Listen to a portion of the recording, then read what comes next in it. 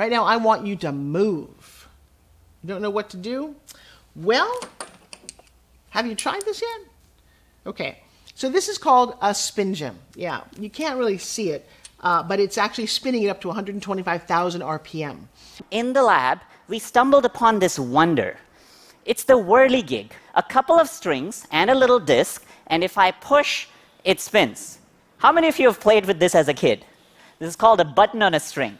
What you didn't realize, that this little object is the oldest toy in the history of mankind.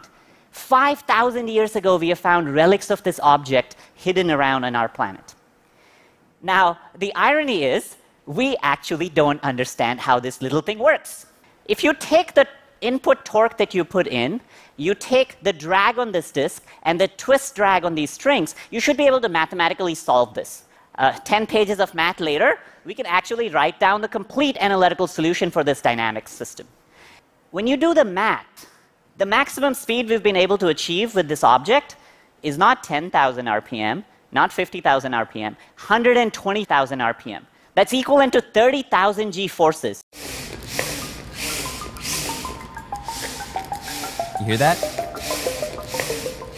That is the sound of a groundbreaking scientific device. Or shop SpinGym, and there it is. But I'll tell you what, my arms are tight, my abs are tight, and you only need to do 5 minutes 2 to 3 times a day. You can do this when you're on a Zoom call. You can do this while you're watching your what? Oh yes, your eat videos.